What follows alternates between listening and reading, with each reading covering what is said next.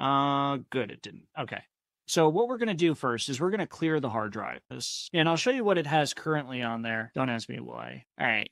And we're going to go over here and we're going to do disk part. And this is exactly the same. I'm going to just confirm a prompt here. This is exactly the same as the regular installation of Alpine Linux at this point. So we're just going to list the disks, and we see it shows up as disk 4, so we'll do select disk 4, and now we can just do clean.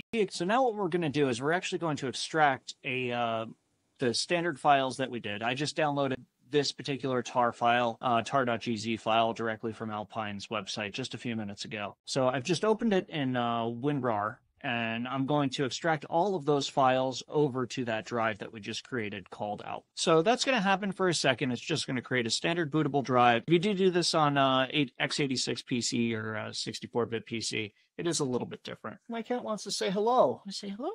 Who's this little cute cat? That's you.